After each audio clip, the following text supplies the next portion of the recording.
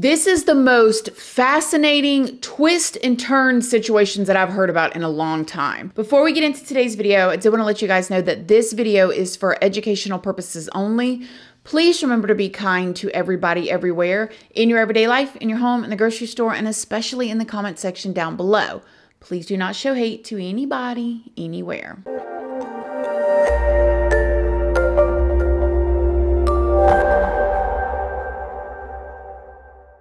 Good morning, my lovelies, my beauties, my friends. My name is Christina and welcome to my channel. If you're new here, thank you so much for clicking on this video. I really hope that you will subscribe, stick around, take a chance in hearing some things that I have to say. And if you are a returning subscriber, y'all already know, y'all are my babies. So good morning, good morning, good morning. How is everybody doing today? I hope you all are having an amazing day. I hope you all have had a wonderful week. I hope everybody is doing well. You guys, today's video, when I tell y'all I have been down the rabbit hole with the research on this one, this is a story, and this is a situation that's been going on like literally as we speak. Y'all stay to the end because just when you think you've got this story figured out, it's going to turn, it's going to turn, it's going to turn again. Before we get into it though, I did want to let you guys know, if y'all don't know, hi, my name is Christina. I do have a second channel, which is Casually Christina. Over there, we do things more casually. I'm getting ready to upload an update on our house and our beekeeping, if you're into that type of thing. I also have a Patreon. My Patreon is for 18 and up. Over there, we talk about more personal story times. We go live over there, and we have a $2 tier over there. So all of the true crime stuff that can't go onto YouTube due to their terms and policies, that goes over on my Patreon under the $2 tier. I also have an Instagram as well as a Facebook and a Snapchat, and those are always linked down in the description box if you'd like to come and check me out. So in today's video, we're going to be talking about the case of Thabo Bester. Now, this is a man that is over in South Africa. And this is truly the story that y'all are about to hear is, in my opinion, the 2023 version of Bonnie and Clyde. Like, I cannot believe all of this stuff really happened and is happening right now as we speak. So let's just jump right into it and start at the beginning. Thabo Bester, who we're guessing is around 39 years old, it's kind of hard to tell, but his mother said that she had him when she was 16 years old. Thabo's father is not in the picture, and his mother actually told a story about how she conceived Thabo, and she said that it was from somebody forcing themselves on her. She said that she was actually, she was a teenager. She needed a ride home from her sister's house. She was with her friends. The person kept taking different turns. They ended up driving into an area, and then he did that, and she became pregnant. So that was very long. You didn't know Thabo's father. You were raped. We raised myself. Thabo, I'm not looking for that. Did I know Thabo was going to be naughty like that? That time I should to give him away because somebody wanted Thabo. Some Indian people from lands wanted Thabo, say I must give him Thabo. And I said, no, I didn't know so naughty child. I should give that people Thabo. Now, just being a young teen mom back in the 80s, she needed a lot of help and she also needed to work. So this is when she said that she allowed her parents to take her son and raise him when he was about 1 year old. Now, it is rumored that Thabo began to get into trouble at a very young age. Literally at 4 years old was the first time that he got caught stealing from a neighbor, which when I heard that, I'm like, okay, 4 years old, do they know what they're doing? Whatever. But he came home with a wad of money and his grandpa saw the money and he said, where did you get that money? And he said, so-and-so gave it to me. So he took him back over to the neighbor's house and the neighbor did not even know the money was missing. That continued to happen. It happened again when he was 5 years old with another neighbor with change. And so although these things could be considered maybe normal as a kid, just grabbing a handful of something and putting it in their pocket and then saying, oh, they gave it to me. When you see the history and what he grew into, then it kind of makes you wonder, like, was it always in him? And at the age of 17 was his first time being released from prison. As a teenager, he got arrested for different burglary charges, and it is said that his mother actually came and picked him up from prison and drove him back to his grandparents' house when he was 17. Now, his stint in prison didn't help him at all, because when Thabo got out, he just kind of elevated his game. He went from taking wads of people's money next to burglarizing people's houses to getting more into like con work. In the early 2000s, Thabo created a fake modeling agency online, and I can only imagine how many people were fooled by this, because of the amount of people that get fooled by these type of things now in 2023. Now you're talking about early 2004, 2005, 2006 type of era, when the internet was really just kind of starting to grow. He created this fake modeling agency, and he was reaching out to young girls, a lot of them being teenagers, who were aspiring models, and they were, putting their portfolios online, and he would reach out to them and offer them jobs and tell them he could get them brand deals. He was going to take them on trips, and all they needed to do would be pay him his agent fee, right? And so they believed him. And so he started receiving all of this money from these young, inspiring models, even to the point that he actually ended up meeting up with a few of them. And when he would meet with them, and these young women thinking that they're meeting with their agent, he would rob them of their cell phones, their laptops, any kind of electronics, anything that they had that was worth anything. And sometimes he would even push himself on them as well. Thabo continued to do this, take advantage of people, take their money, up his game, and he was very good at conning and lying to people.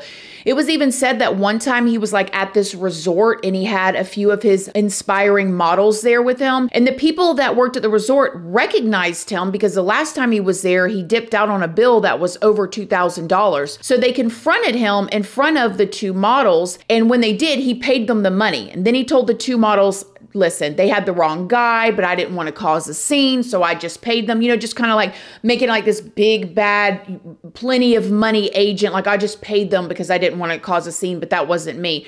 So he told the two girls to like go order their food and drinks and just have a good time, and he was going to take care of the bill.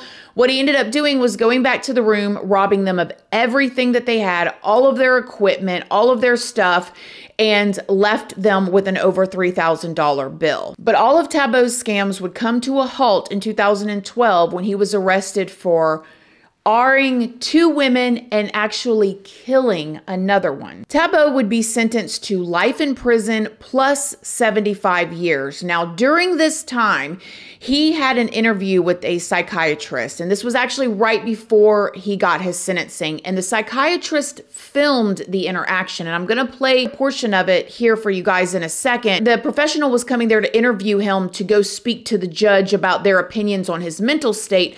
This is when he said that he did not think what he did to the two women with the R was actually that. And he also talked about how he could not say that he murdered anybody because he didn't mean to. He said, I was just there. I had the knife. We got into an argument, and, it just happened. And so it's just so almost calculated. I don't feel that I was right. That you're responsible for a death, but it not as a result of an intentional thing that you started out. I'm responsible for her death, yes, that's 100% correct. I'm not responsible for killing her. I did not kill her. If I'm sure if I wanted to kill her, I'm not a stupid person. I could have done it in a way that the cops wouldn't even know it was me. The rapes happened in a way that I did not know I was doing rape until I left the premises.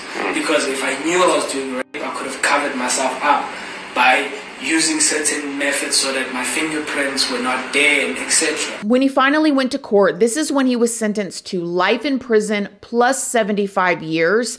And people saw this all over the media. And this is when he was deemed the nickname to be the Facebook.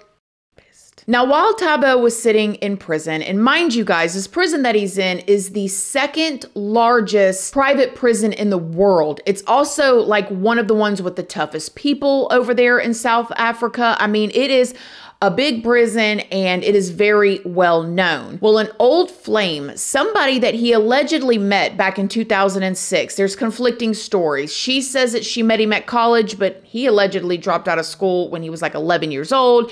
There was just different things that was said, but nevertheless, sometime between 2016 and 2017, an old flame named Dr. Nandipha reached out to him. She began writing him while he was in prison. I have to tell y'all about this because this bothers me, you guys. Okay, now this woman had it going on. Do you hear me? She was a doctor. She was stunning. She was a celebrity doctor. She was doing all these interviews on television. She had a big social media. Not that these things make you any more better than the next person, but I'm just letting you guys know the success that this woman had, not to mention the role model that she was for young women and even older women that were not only in her country, but all over the world, okay? Stunningly beautiful, just had her own practice. She was doing all kinds of stuff. She was doing Botox. She was doing minor surgical procedures. She was just doing a lot. She had a lot of education, and she just had all of the success right in the palm of her hands, and she had worked very hard for it. I heard Dr. Nandipha talk about in an interview how she grew up in a very small town, and at 16 years old is when she started working at a pharmacy. I am Dr. Nandipha Magudibana. I was born in a small village called Epizana in the Eastern Cape. And I was raised in Port Edward, which is like a small town closer to Epizana. I was 6 years old when I told my father that I want to be a doctor. Bensazi when I was still very young. So I spent most of my school career working towards getting into medical school. So since primary school, high school, in high school, I started working at a pharmacy, Mendina, 16 years old. So, I mean, literally from her being a teenager, she was already interested in medicine and just continued on that path, worked her butt off to where she's owning her own business and has all this success. And why in the name of the Lord she thought writing him in prison, I don't know.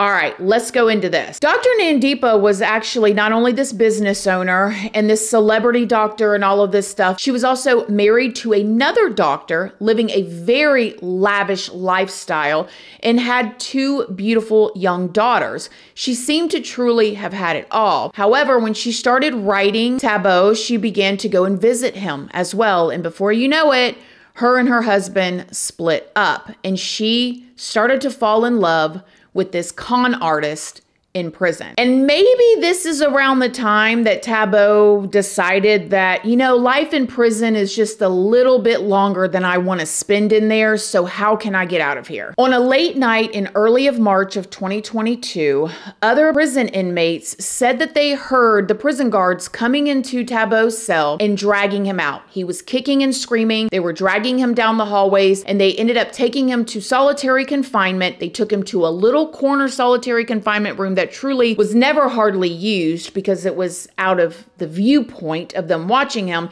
and they threw him in the cell. Then on the early morning hours of March 5th of 2022, some smoke started to come out of that cell, like a weird smelling smoke. Officers that worked at the prison said that when they went into the cell, this is where they found a mattress laying on top of Thabo's body, completely burned up, and he was burned unrecognizable. They ended up calling the police, and the police ended up showing up at almost 7 a.m. So almost 4 hours after the incident is when the cops showed up. And this is when they pronounced him dead. They removed his body, and they actually announced it on the news. They deemed this a self-inflicted ending of it all. The body from there was sent off to have an autopsy and DNA test done. However, that type of thing takes months. It could take anywhere from 4 to 8 months. And so they were just waiting for it to come back. Now, not long after the incident and it was announced that he was gone and no longer here on this earth, a woman showed up to the morgue claiming to be his wife. She was throwing a fit and saying, listen, this is my husband's body. I want his body so I can give him the proper burial. I've got his 2 children. You know, this is unethical or unright. You need to give me my husband's body. He's gone. My children need to grieve, da, da, da, da. Because she threw such a fit, they ended up releasing the body to the woman claiming to be his wife. Now, she took the body and she was on the way to have it cremated when Thabo's mother showed up to the morgue and said, hey, I want to take my son's body and give him a proper burial. This is when they said, no, his wife has already came here. She's already picked up the body. She said, hold up, hold up, hold up. My son don't have no wife. He ain't got no kids. Who did you give his body to? So she, you know, is throwing a fit in there too. This is my son's body. Who did you give it to? He's not married, da, da, da, da. During this time, she went ahead and provided a DNA sample as well so they could match it to the body. They did end up getting the body back before it was officially cremated so they could follow through with the autopsy and then do the DNA testing. Now, when they did the autopsy of Thabo's body, this is when they found that there was no smoke in the lungs of the body at all. So that told them that this body was already dead when the fire happened. But how could that be, right? Then they also found out by examining the body that the body had actually died from blunt force trauma to the head. And then when the DNA came back, it was not a match to his mother. So this is when they went, hold on. Whose body is this? Whose body was found in cell 35 burned? And where is Thabo if it's not him? This is when the South African police launched a manhunt for him. A police spokeswoman for the South African police said a case of murder is under investigation following the outcome of the DNA analysis that confirmed that the body of the deceased was found not to be Thabo Bester. So now everybody is really scratching their heads. How did this man get out of the second largest private prison in the world, a very, very, very secure prison? How did another body get in there? Whose body is this? They don't even know who this person is. They come to find out the body that was in the cell was only 4'6" and Thabo was well over, I think he's like 5'8" or something like that, well over. I mean, we're talking about a foot difference even just in height. It was just so confusing. And now they're looking for this man and they cannot figure out how he got out. Well, the more that they started to investigate the prison is when they realized, okay, this is an inside job, because why was he moved to that solitary confinement room? The cameras just happened to not be working and shooting that area, which it was already hard to see, but there was somebody had tampered with the security footage.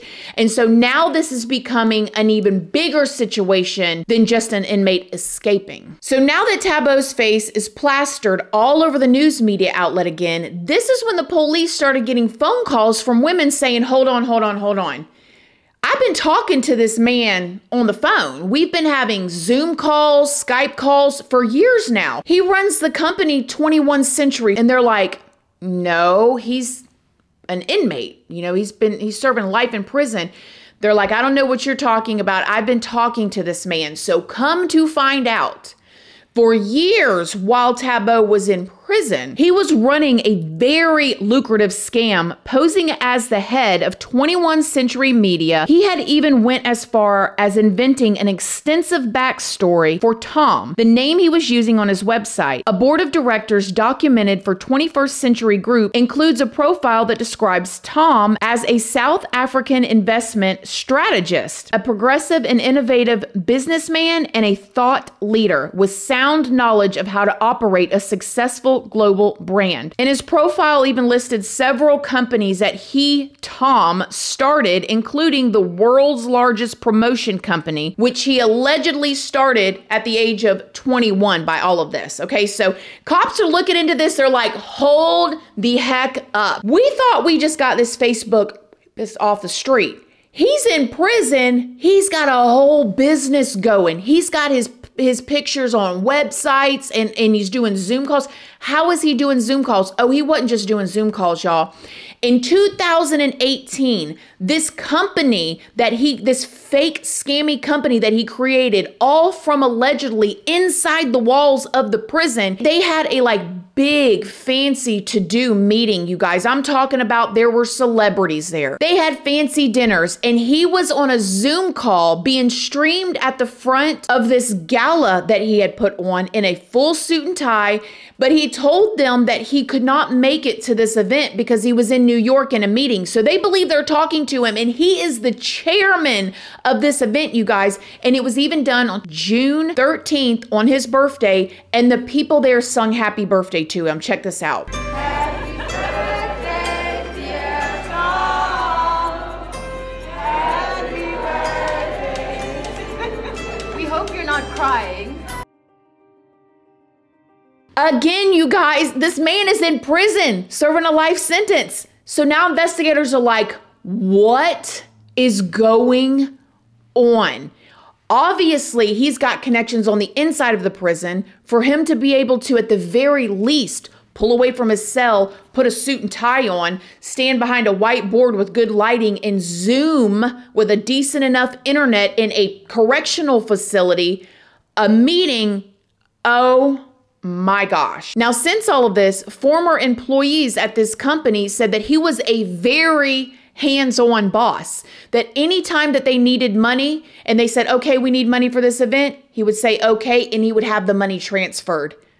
How is he doing this? Like, it is wild. They said that he had lots of meetings that were very thought-provoking, where he was like teaching them how to be better in business and and it just never even dawned to them that he was anybody other than this Tom with all of this extensive history and education and background that he claimed to be. Tom even had a Twitter account where he had like all of these photos of him out doing normal things, but really what he was doing was photoshopping pictures of his face on other people's pictures. He even went as far as talking other people from other companies into leaving their jobs to come and work for him. He was running this entire mega company with all of these employees all over the place, making these financial transactions, these Zoom meetings, all of this stuff from within the prison.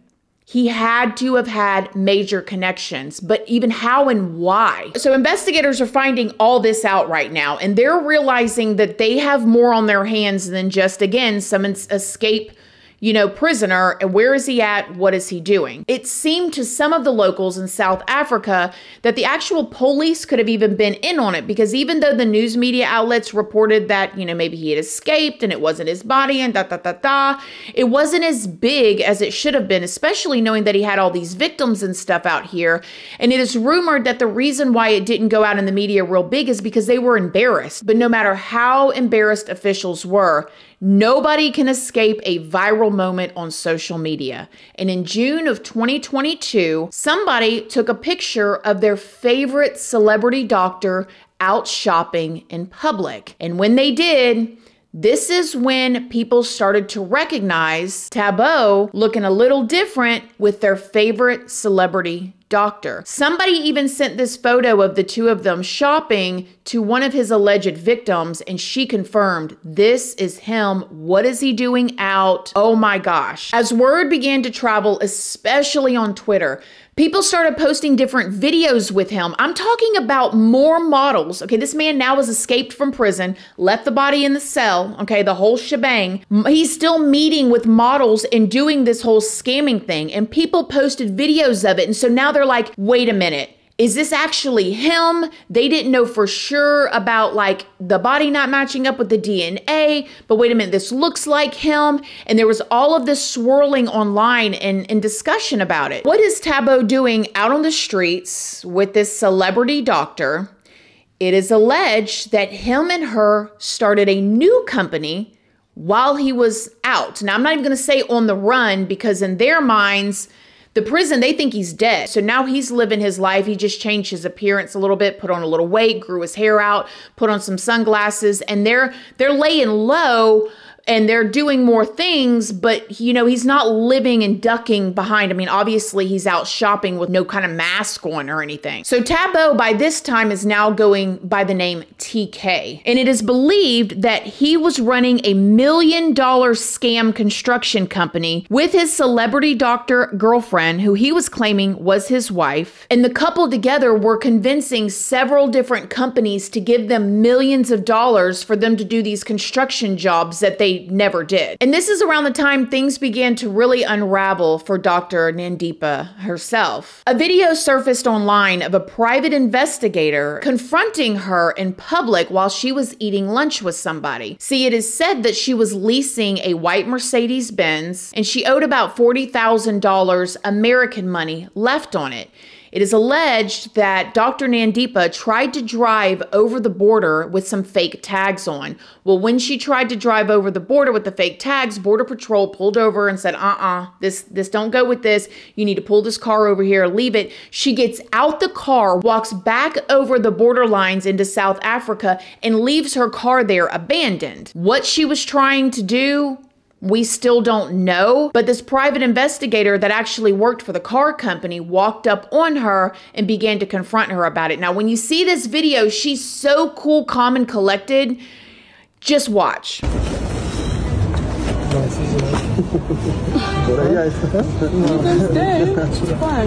this is no one's fighting over the purchase price. I said you paid 600 or 650 on my credit. There's still a balance of 700 outstanding. How are we going to get that 700? So what they're willing to do is drop the case against you. Devin doesn't allow. There is the case, but Devin said we can do this amicably. All he wants is his money, and then I'll give you everything.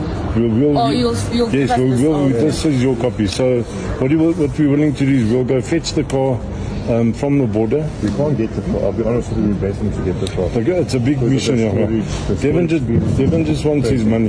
He wants the 700, which is fair, ma'am. You know, he helped you, he trusted you, and you went back on your word. You haven't paid him in full. So you just need to pay him the outstanding 700,000 and you leave it. Otherwise, he wants to go to the extent of putting everything over social media. You don't want that kind of thing. You know what I mean? You don't want bad exposure for yourself or your business. Let's just sort it out amicably. Well, pay the man and let's move on. Can we come to an agreement? Well, we need to come to an agreement. Yeah, exactly. Yeah. Not what we want to. I'll speak to the person Devin had an agreement with. And then I will let you. This video in this situation with the car was allegedly taken and happened in January of this year, 2023. Well, in March of this year, 2023, is when it went viral that it was official. He was alive. He had escaped prison and he was on the run somewhere, and the media outlets went wild and everybody was starting to look for him. When they began to dig more into Dr. Nandipha, this is when they realized that she had abandoned her whole business, her whole medical practice. She abandoned a mansion that her and some man was living in with her 2 daughters. And she had just left it there abandoned. And it is also rumored that they had a lady that was cleaning their house that walked into the house one day to clean it and never came out. There's a lot of rumors online that this woman could be buried somewhere in the backyard or something. I don't know how true that is, but I saw a lot of chatter about that online, that there's still a worker that worked for them missing. I don't know if she saw something. I don't even know if it's true, but that's part of the story as well. And to think that she had her 2 daughters living in a house with this man and she's lost everything and now on the run with him. Nuts. Then on Saturday, April 8th, it was announced that Thabo had been arrested the night before. Not only was he was arrested along with his girlfriend, the doctor, the one that he claims to be his wife. It comes to find out she was still married to her ex-husband. They were not actually husband and wife, but they claimed to be husband and wife, as well as another person. And everybody was trying to figure out who this other person was. The police minister said that the 3 were held near the Kenya border as they attempted to leave the country. Authorities stopped a black SUV and the fugitives were in it. They were traveling after leaving a hotel. It is said that all 3 of the suspects had multiple passports on them. I mean, they were getting ready to go. Now get this. I want y'all to think about this. Now, Thabo, he's already got a life sentence. So no matter what more they give him, whatever, okay? The doctor has just, I don't know, but wait, we're going to talk about her. Now, the third person that was arrested was her father. Come to find out, y'all, the doctor's father had connections with allegedly the warden at the prison. The warden is being arrested as well, which is how they got him in and out. The doctor allegedly was going down and claiming bodies from the morgue. We don't know how she did it, what she said to get them. Allegedly, she went and got 3 dead bodies, you guys. And that's how they ended up getting a body into the cell. So they had to have all kinds of connections with the guards to get the body in quietly and It is even said that she ended up dumping one of the bodies in a river with the tags still on the toe and everything. She didn't use that one. She just used that one, the 4'6" body that was found burnt in the cell, and that she masterminded all of this along with her father. Now, her father and Thabo are the ones that showed up in court together. So they're in court, and then her brother has since spoken out about all of this, and like everybody's under investigation. And I'm trying to figure out how this man manipulated all of these people for all of this time. Obviously, he's a dangerous man. I mean, he has been known to kill, and we know steal, lie in your face, manipulate, and not blink twice about it. But why would she do this? And I don't care how much you love somebody, when you go and get dead bodies from a morgue and do all this, you gotta have something off about you too. I mean, normal people, I just don't see how you can be manipulated into that. You guys can let me know. And the father, she had plenty of money. It is rumored, here we go, it is rumored that they could have been into the organ harvesting trade, which is why she so easily got bodies and which is why they had so much money, even though they were doing all of these scams. But who really knows what all happened? All we know for sure is that he's going back to the same sentence he already had, and now all of these people are going down with him. And for what? We know that 2 prison officials were arrested because of their help in this situation, and 3 were fired. So as of now, we know 5 people that worked at the prison allegedly helped in this situation, along with the others that we talked about. When I was researching this, down this rabbit hole of all of this stuff, I thought, this man really could have done anything in life. He had hardly no education, and he built all of this stuff. He just did it the wrong way. He lied, he stole, he hurt people. What if he would have taken that talent, that smarts, that ambition, that drive, and put it towards something positive? You know what I mean? This is what I say when I tell you guys, when I was in prison, there were so many smart people in prison. Don't think just because you're smart, that's all you need in life, you know, because there were brilliant people in prison. Just like this guy is going back to prison. Brilliant, but he wasted it. He went down the wrong path. He did the wrong things. And somewhere along the way, he turned into, I guess, a monster. You gotta be to be able to continue to lie and steal from people and hurt people and threaten people over and over again like that. So what do you guys think? Have y'all heard about this? This is a movie. This is going to be made into a movie. We still don't even know what's going to happen yet. And what do you think about the doctor? She had everything. She's bringing a dead body into the prison and dumping one into the river. And then the father, why would he get involved? A mess, y'all. Let me know what y'all think. Other than that, I hope y'all have a wonderful weekend. I love you guys. Thank you all for being here, and I will see y'all next week. Don't forget to go outside. Bye.